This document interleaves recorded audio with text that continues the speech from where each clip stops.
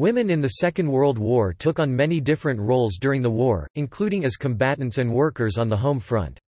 The Second World War involved global conflict on an unprecedented scale. The absolute urgency of mobilizing the entire population made the expansion of the role of women inevitable, although the particular roles varied from country to country. Millions of women of various ages died as a result of the war. Topic: World patterns. Several hundred thousand women served in combat roles, especially in anti-aircraft units. The Soviet Union, for example, integrated women directly into their army units. The United States, by comparison, elected not to use women in combat because public opinion would not tolerate it. Instead, like in other nations, approximately 350,000 women served as uniformed auxiliaries in non-combat roles in the U.S. Armed Forces. These roles included, administration, nurses, truck drivers, mechanics, electricians, and auxiliary pilots. Women also took part outside of formal military structure in the resistances of France, Italy, and Poland, as well as in the British SOE and American OSS, which aided these. Women were forced into sexual slavery. The Imperial Japanese Army forced hundreds of thousands in Asia to become comfort women, before and throughout World War II. Allies. Australia. Australian women played a larger role in World War II than they had done in World War I. Many women wanted to play an active role, and hundreds of voluntary women's auxiliary and paramilitary organizations had been formed by 1940. A shortage of male recruits forced the military to establish female branches in 1941 and 1942. Canada. When war began to look unavoidable in the late 1930s, Canadian women felt obligated to help the fight. In October 1938, the Women's Volunteer Service was established in Victoria, British Columbia. Soon, all the provinces and territories followed suit and similar volunteer groups were emerged. Husbands, brothers, fathers, boyfriends were all joining up, doing something to help win the war. Surely women could help as well. In addition to the Red Cross, several volunteer corps had designed themselves after auxiliary groups from Britain. These corps had uniforms, marching drills, and a few had rifle training. It became clear that a unified governing system would be beneficial to the corps. The volunteers in British Columbia donated $2 each to pay the expenses so a representative could talk to politicians in Ottawa. Although all of the politicians appeared sympathetic to the cause, it remained premature. In terms of national necessity, in June 1941, the Canadian Women's Army Corps was established. The women who enlisted would take over drivers of light mechanical transport vehicles, cooks in hospitals and messes, clerks, typists, and stenographers at camps and training centers, telephone operators and messengers, canteen helpers. On July 2, 1942, women were given permission to enlist in what would be known as the Canadian Women's Auxiliary Air Force. Lastly, the Royal Canadian Navy created the Women's Royal Canadian Naval Service (WRENS). The WRENS were the only corps that were officially a part of their sanctioning body as a women's division. This led to bureaucratic issues that would be solved most easily by absorbing the civilian corps governed by military organizations, into women's divisions as soldiers. According to the RCAF, the following are the requirements of an enlisted woman. Must be at least 18 years of age, and younger than 41 years of age. Must be of medical category A4B equivalent of A1. Must be equal to or over 5 feet 152 centimeters, and fall within the appropriate weight for her height, not being too far above or below the standard. Must have a minimum education of entrance into high school. Be able to pass the appropriate trades test. Be of good character with no record of conviction for an indictable offense. Women would not be considered for enlistment if they were married and had children dependent on them. Training centers were required for all of the new recruits. They could not be sent to the existing centers as it was necessary that they be separated from male recruits. The Canadian Women's Army Corps set up centers in Vermilion, Alberta and Kitchener, Ontario. Ottawa and Toronto were the locations of the training centres for the Canadian Women's Auxiliary Air Force. The Wrens were outfitted in Galt, Ontario. Each service had to come up with the best possible appeal to the women joining, for they all wanted them. In reality, the women went where their fathers, brothers and boyfriends were. Women had numerous reasons for wanting to join the effort, whether they had a father, husband, or brother in the forces, or simply felt it a duty to help. One woman blatantly exclaimed that she could not wait to turn 18 to enlist, because she had fantasies of assassinating Hitler. Many women aged 16 or 17 lied about their age in order to enlist. The United States would allow only women who were at least 21 to join. For their young female citizens, Canada was the logical option. Recruitment for the different branches of the Canadian Forces was set up in places like Boston and New York. Modifications were made to girls with U.S. citizenship, having their records marked, "Oath of Allegiance not taken by virtue of being a citizen of the United States of America." Women had to undergo medical examinations and meet fitness requirements as well as training in certain trades, depending on the aspect of the armed forces of which they wanted to be a part. Enlisted women were issued entire uniforms minus the undergarments, for which they would receive a quarterly allowance. To be an enlisted woman during the creation stages was not easy. Besides the fact that everyone was learning as they went, they did not receive the support they needed from the male recruits. To begin with, women were initially paid 2/3 of what a man at the same level would make. As the war progressed, the military leaders began to see the substantial impact the women could make. This was taken into account and the women received a raise to 4/5 of the wages of a man. A female doctor, however, would receive equal financial compensation to her male counterpart. The negative reaction of men towards the female recruits was addressed in propaganda films.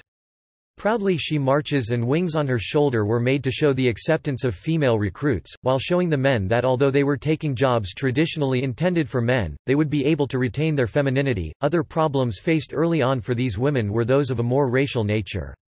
An officer of the CWAC had to write to her superiors regarding whether or not a girl of Indian nationality would be objected to for enlistment.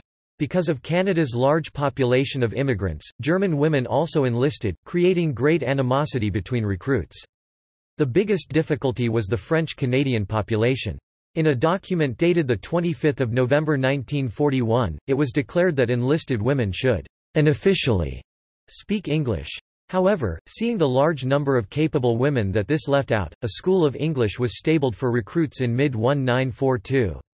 In 1942, Mary Greyeyes Reed became the first First Nations woman to join the Canadian Forces. She was featured in photographs to represent Native people in the forces, yet at the same time was not welcome in the barracks due to discrimination. Once in training, some women felt that they had made a mistake. Several women cracked under the pressure and were hospitalized. Other women felt the need to escape, and ran away. The easiest and fastest way out of the service was pregnancy. Women who found out that they were expecting were given a special, quickly executed, discharge. The women who successfully graduated from training had to find ways to entertain themselves to keep morale up. Softball, badminton, tennis, and hockey were among popular pastimes for recruits. Religion was of a personal matter to the recruits. A minister of sorts was usually on site for services. For Jewish women, it was custom that they were able to get back to their barracks by sundown on Sabbath and holidays. A rabbi would be made available if possible. At the beginning of the war, 600,000 women in Canada held permanent jobs in the private sector. By the peak in 1943, 1.2 million women had jobs. Women quickly gained a good reputation for their mechanical dexterity and fine precision due to their smaller stature. Women also had to keep their homes together while the men were away. An Alberta mother of 9 boys, all away at either war or factory jobs, drove the tractor, plowed the fields, put up hay, and hauled grain to the elevators, along with tending her garden, raising chickens, pigs, and turkeys, and canned hundreds of jars of fruits and vegetables. In addition to physical jobs, women were also asked to cut back and ration. Silk and nylon were used for the war efforts, creating a shortage of stockings. Many women painted lines down the back of their legs to create the illusion of wearing the fashionable stockings of the time. India. In India, policies resembled those of Great Britain, except that women were not used in anti-aircraft units, and there was no conscription of women for munitions work. The Women's Auxiliary Corps operated from 1939 to 1947, with peak strength of 850 officers and 7,200 auxiliaries in the Indian Army. A small naval section operated in the Royal Indian Navy. The nationalist movements in India during the war split on military service. Mahatma Gandhi opposed fascism and on his advice youths from India joined the armed forces to fight with Britain along with allies. One faction of Congress led by Subhas Chandra Bose was so opposed that it cooperated with Nazi Germany, and actually enlisted soldiers who fought alongside Japanese soldiers against the British and Indians in Burma. The Rani of Jhansi Regiment involved these women in combat on behalf of the Indian National Army. It was active from 1943 to 45. Bose spent a good deal of effort on him developing anti-British anti-imperialist ideology designed to mobilize models of women as mothers and sisters in Indian tradition. Bose argued that the direct involvement of women was necessary to achieve total independence of India from the colonial powers. Bose articulated a modern definition of female heroism that involved combat. In actual practice, very few of his female soldiers were directly involved in combat, they largely had support roles in logistics and medical care. Italy. After 1943, Italian women joined the anti-fascist resistance, and also served in the fascist army of Mussolini's rump state that formed in 1943. They did not serve in the main Italian army. Some 35,000 women and 170,000 men joined in the resistance. The women were used as auxiliary support and were not allowed in senior ranks. Most did cooking and laundry duty. Some were guides, messengers, and couriers near the front lines. A few were attached to small attack groups of 5 or 6 men engaged in sabotage. Some all-female units, engaged in civilian and political action. The Germans aggressively tried to suppress them, sending 5,000 to prison, deporting 3,000 to Germany. About 650 died in combat or by execution. On a much larger scale, non-military auxiliaries of the Catholic Centro Italiano Femminile and the leftist Union d'un Italien were new organizations that gave women political legitimacy after the war. Poland. 1939. The Polish military maintained a number of women's military assistance battalions, trained by the Przyzwoszeni Łaskaw Kobiet female military training and commanded by Maria Wittek. During the invasion of Poland they saw combat, playing auxiliary roles in defensive action. Janina Lewandowska was a pilot.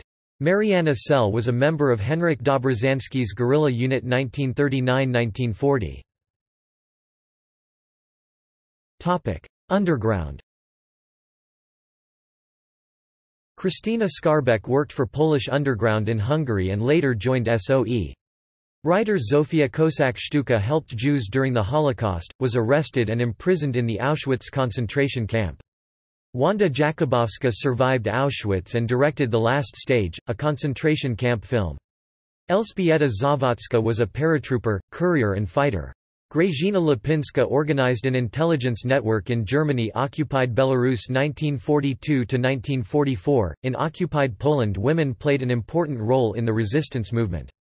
Their most important role was as couriers carrying messages between cells of the resistance movement and distributing news broadsheets and operating clandestine printing presses. During partisan attacks on Nazi forces and installations they served as scouts. About 40,000 of Polish women were imprisoned in Ravensbrück concentration camp. Zofia Posmish survived 2 camps and described her story, inspiring Passenger 1953 film.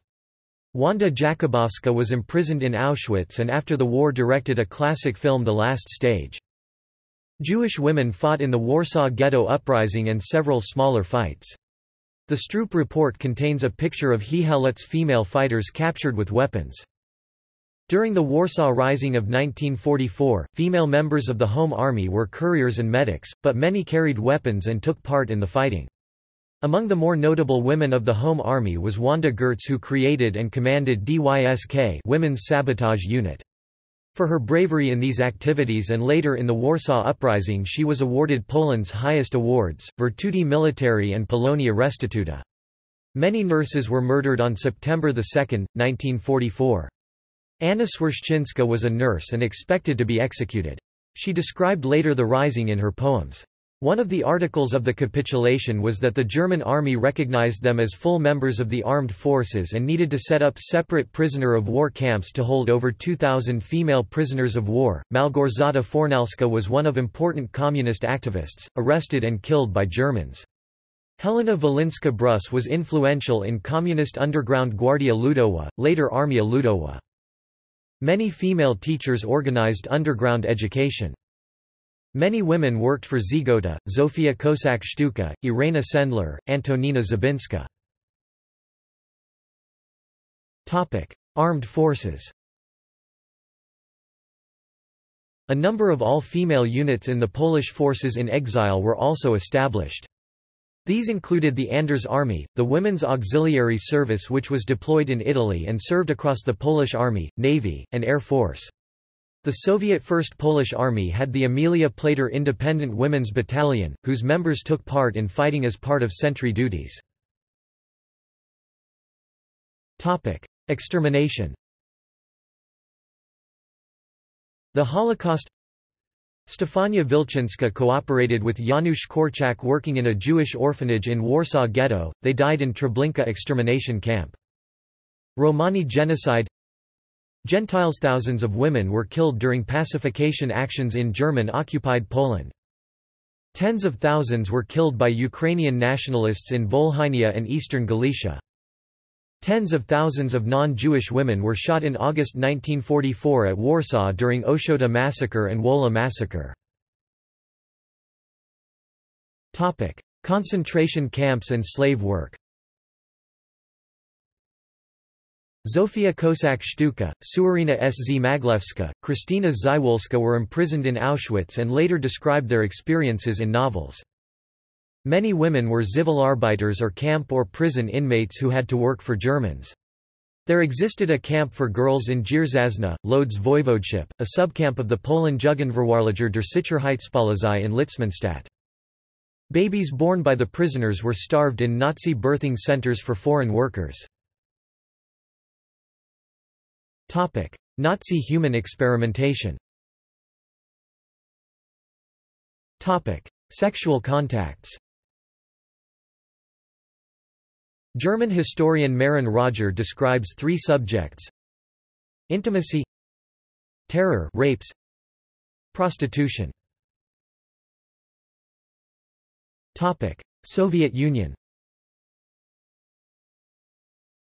The Soviet Union mobilized women at an early stage of the war, integrating them into the main army units, and not using the auxiliary status. More than 800,000 women served in the Soviet armed forces during the war, which is roughly 3% of total military personnel, mostly as medics.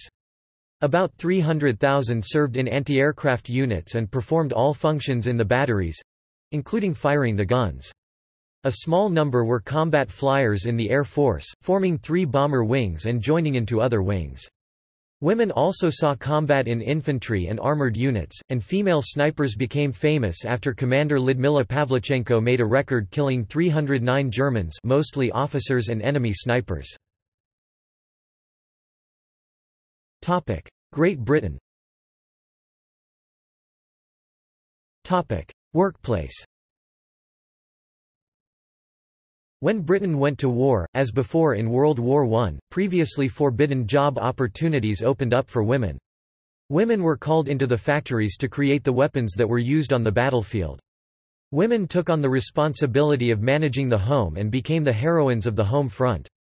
According to Carruthers, this industrial employment of women significantly raised women's self-esteem as it allowed them to carry out their full potential and do their part in the war. During the war, women's normative roles of housewife transformed into a patriotic duty. As Carruthers put it, the housewife has become a heroine in the defeat of Hitler. The roles of women shifting from domestic to masculine and dangerous jobs in the workforce made for important changes in workplace structure and society. During the Second World War, society had specific ideals for the jobs in which both women and men participated. When women began to enter into the masculine workforce and munitions industries previously dominated by men, women's segregation began to diminish. Increasing numbers of women were forced into industry jobs between 1940 to 1943. As surveyed by the Ministry of Labour, the percentage of women in industrial jobs went from 19.75% to 27% from 1938 to 1945. It was very difficult for women to spend their days in factories, and then come home to their domestic chores and caregiving, and as a result, many women were unable to hold their jobs in the workplace. Britain underwent a labour shortage where an estimated 1.5 million people were needed for the armed forces, and an additional 775,000 for munitions and other services in 1942. It was during this «labour famine» that propaganda aimed to induce people to join the labour force and do their bit in the war. Women were the target audience in the various forms of propaganda because they were paid substantially less than men. It was of no concern whether women were filling the same jobs that men previously held. Even if women were replacing jobs with the same skill level as a man, they were still paid significantly less due to their gender. In the engineering industry alone, the number of skilled and semi-skilled female workers increased from 75% to 85% from 1940 to 1942. According to Gazzelli, even though women were paid less than men, it is clear that women engaging in war work and taking on jobs preserved by men reduced industrial segregation. In Britain, women were essential to the war effort. The contribution by civilian men and women to the British war effort was acknowledged with the use of the words, "home front," to describe the battles that were being fought on a domestic level with rationing, recycling, and war work, such as in munitions factories and farms, and men were thus released into the military. Women were also recruited to work on the canals, transporting coal and munitions by barge across the UK via the inland waterways. These became known as the idle women, initially an insult derived from the initials IW, standing for inland waterways, which they wore on their badges, but the term was soon adopted by the women themselves. Many women served with the Women's Auxiliary Fire Service, the Women's Auxiliary Police Corps, and in the Air Raid Precautions, later Civil Defence services. Others did voluntary welfare work with Women's Voluntary Services and the Salvation Army. Women were «drafted» in the sense that they were conscripted into war work by the Ministry of Labour, including non-combat jobs in the military, such as the Women's Royal Naval Service (WRNS) or RENS, the Women's Auxiliary Air Force (WAAF) or WAFs, and the Auxiliary Territorial Service (ATS). Auxiliary services such as the Air Transport Auxiliary also recruited women. In the early stages of the war, such services relied exclusively on volunteers, however by 1941 conscription was extended to women for the first time in British history, and around 600,000 women were recruited into these three organisations. In these organisations, women performed a wide range of jobs in support of the Army, Royal Air Force (RAF), and Royal Navy both overseas and at home. These jobs ranged from traditionally feminine roles like cook, clerk and telephonist to more traditionally masculine duties like mechanic, armourer, searchlight and anti-aircraft instrument operator. British women were not drafted into combat units, but could volunteer for combat duty in anti-aircraft units, which shot down German planes and V-1 missiles. Civilian women joined the Special Operations Executive (SOE), which used them in high-danger roles as secret agents and underground radio operators in Nazi-occupied Europe. Propaganda. British women's propaganda was issued during the war in attempts to communicate to the housewife that while keeping the domestic role, she must also take on a political role of patriotic duty. Propaganda was meant to eliminate all conflicts of personal and political roles and create a heroine out of the women. The implication with propaganda is that it asked women to redefine their personal and domestic ideals of womanhood and motivate them go against the roles that have been instilled in them. The government struggled to encourage women to respond to posters and other forms of propaganda. One attempt to recruit women into the labor force was in one short film, My Father's Daughter. In this propaganda film, a wealthy factory owner's daughter begs to do her part in the war, but her father carries the stereotypical belief that women are meant to be caretakers and are incapable of such heavy work.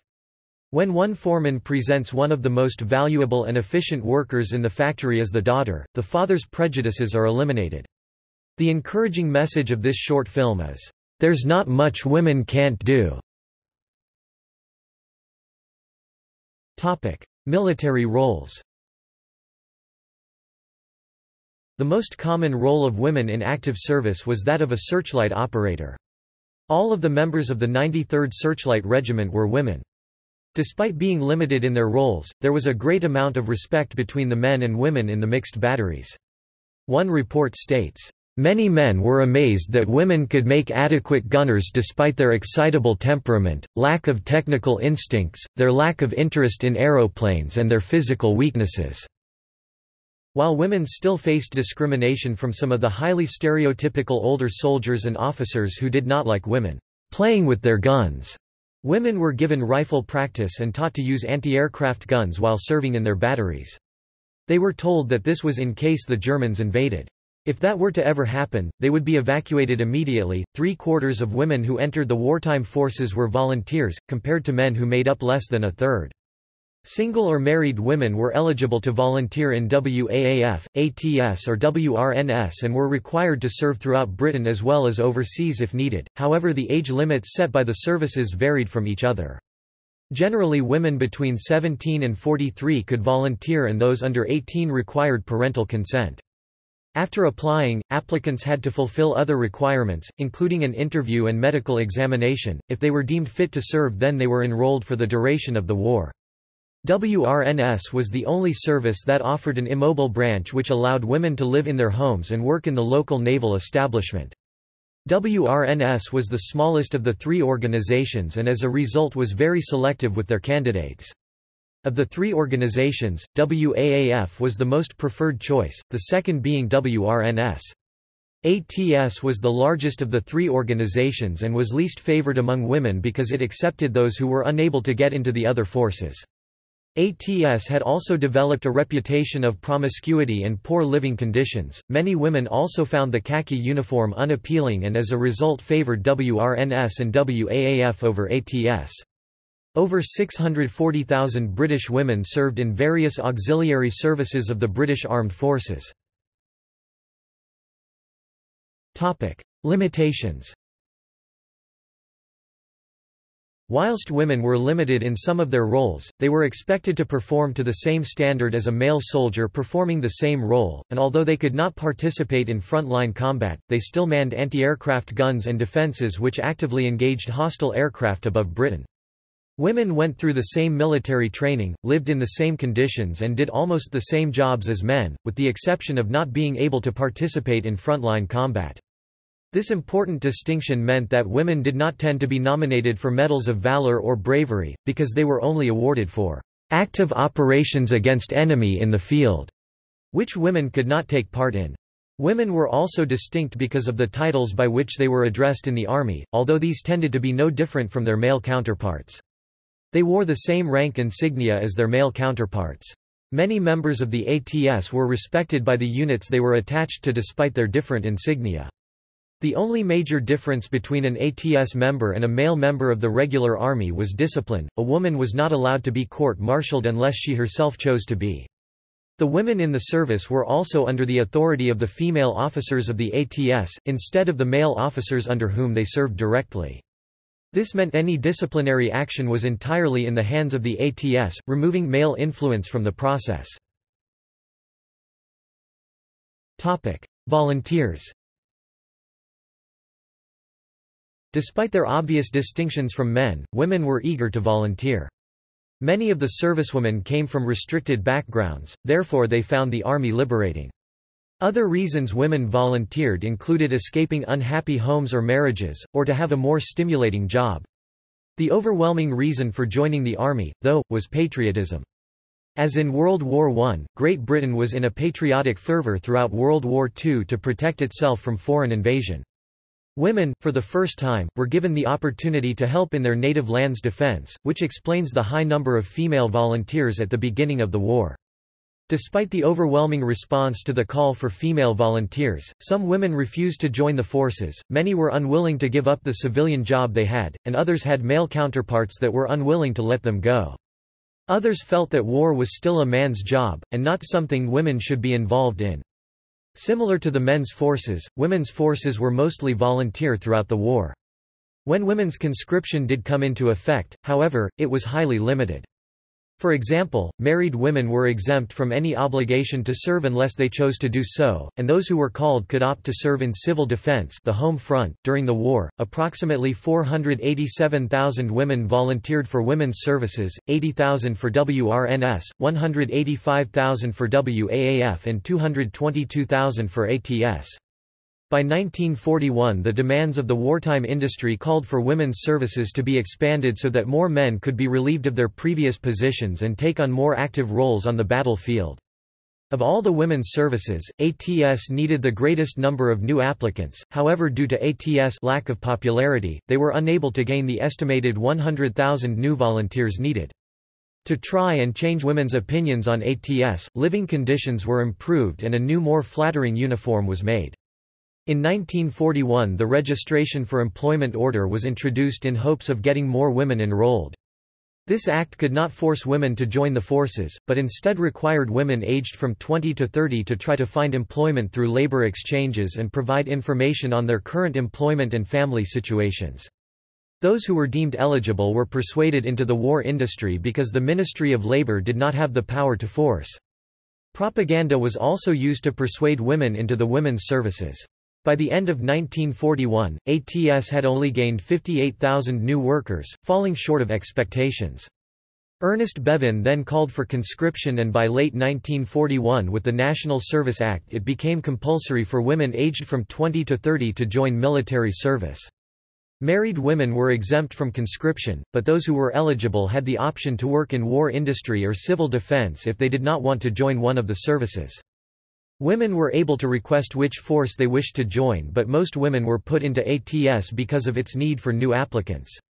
The National Service Act was repealed in 1949, but by 1944 women were no longer being called up for service because relying on volunteers was thought to be enough to complete the required tasks during the final stages of war. Women also played an important role in British industrial production during the war, in areas such as metals, chemicals, munitions, shipbuilding, and engineering.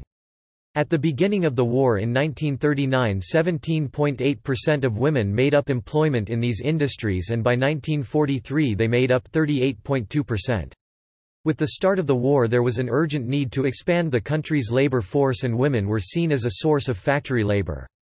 Before the war, women in industrial production worked exclusively on assembly, which was seen as cheap and undemanding work, but during the war women were needed in other areas of the production process that had previously been carried out by men, such as lathe operation.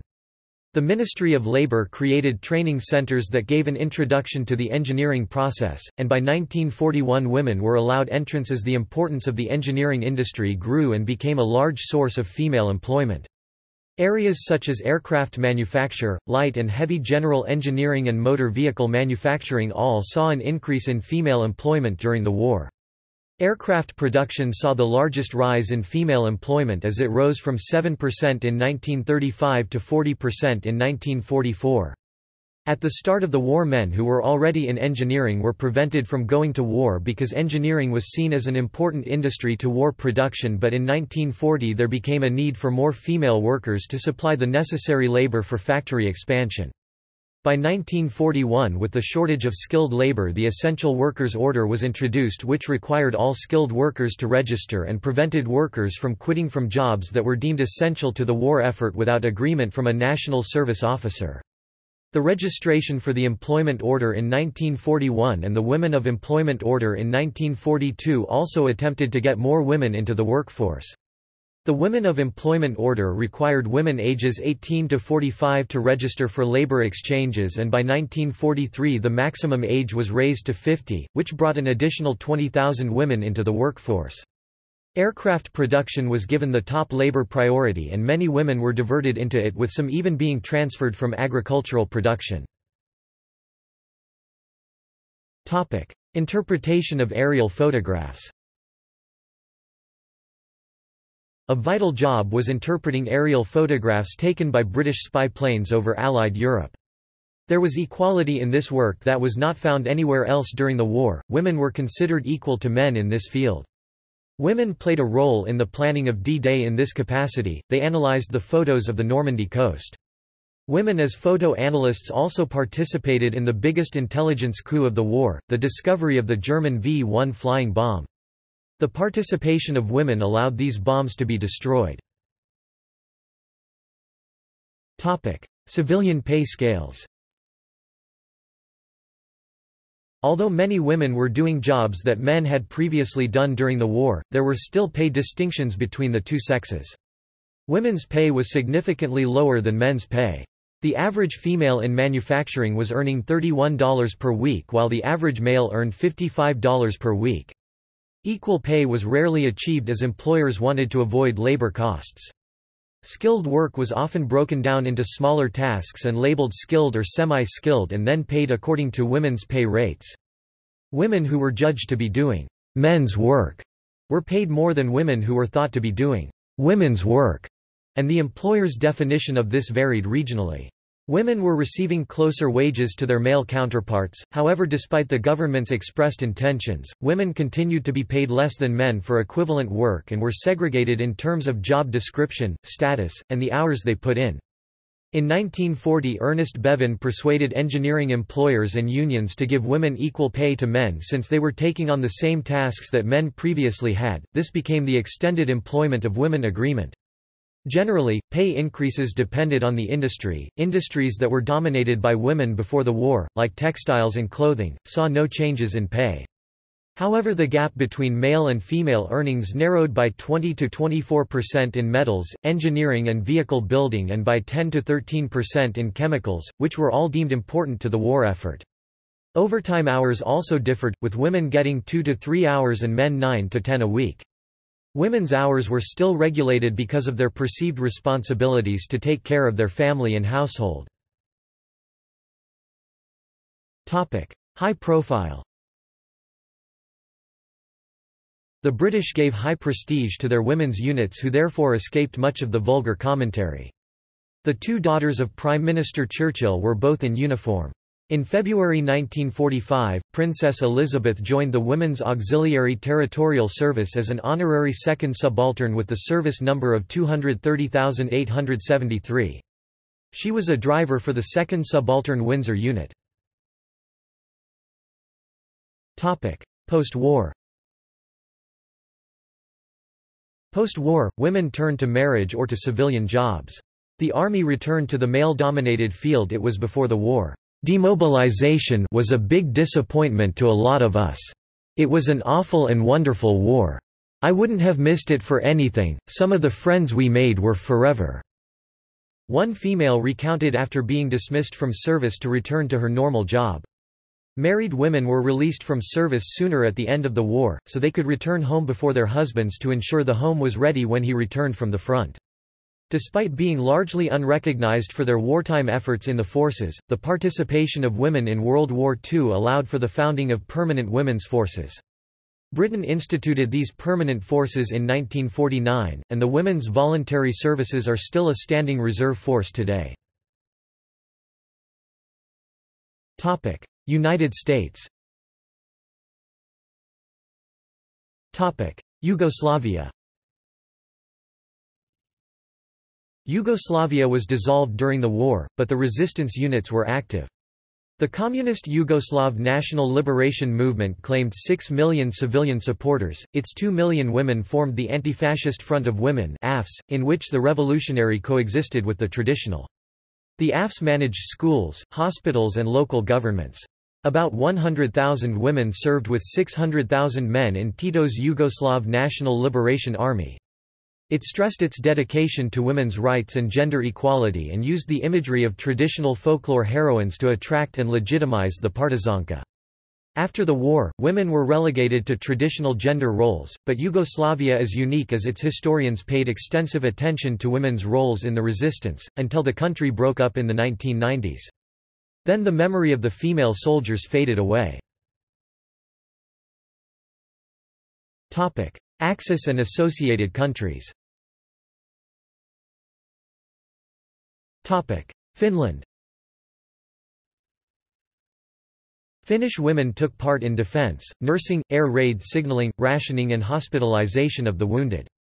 Their organization was called Lotta Svärd, named after the poem, where voluntary women took part in auxiliary work of the armed forces to help those fighting on the front. Lotta Svärd was one of the largest, if not the largest, voluntary group in World War II. They did not fire guns, a rule in Lotta Svärd. Germany. The majority of German girls were members of League of German Girls (BDM).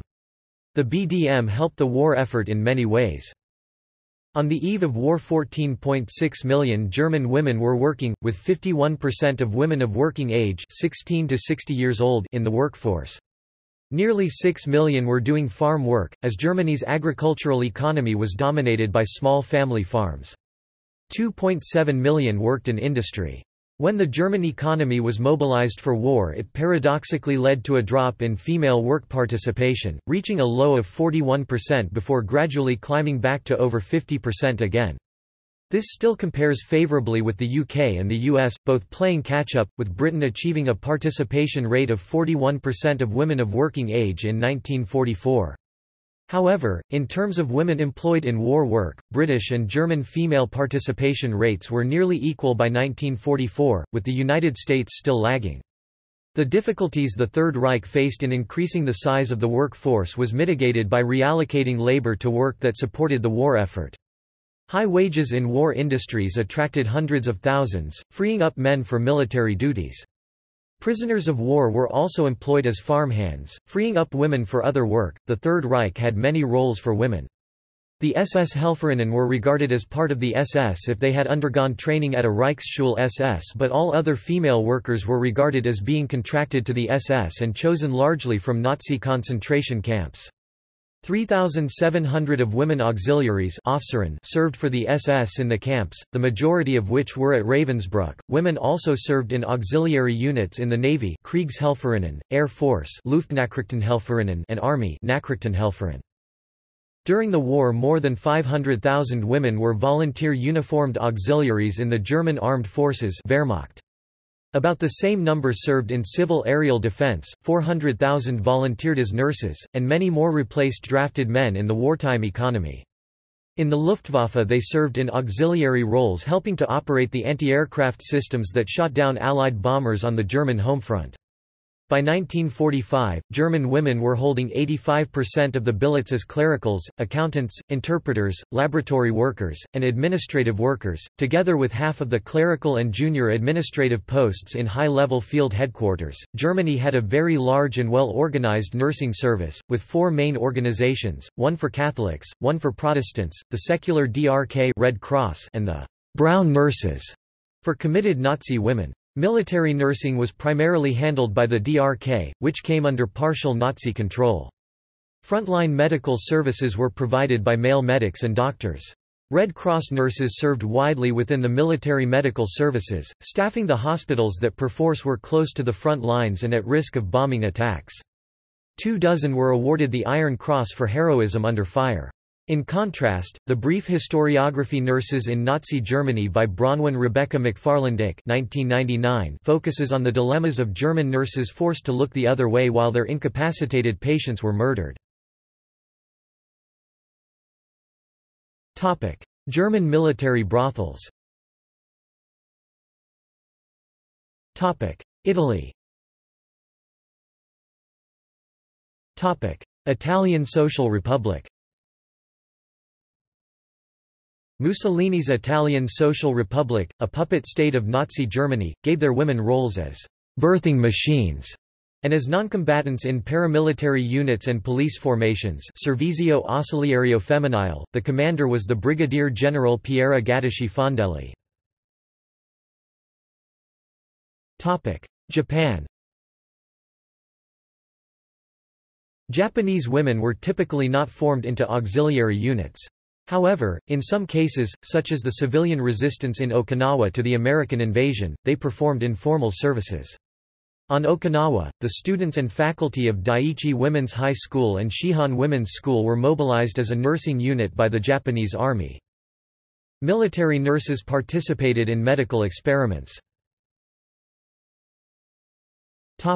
Comfort women.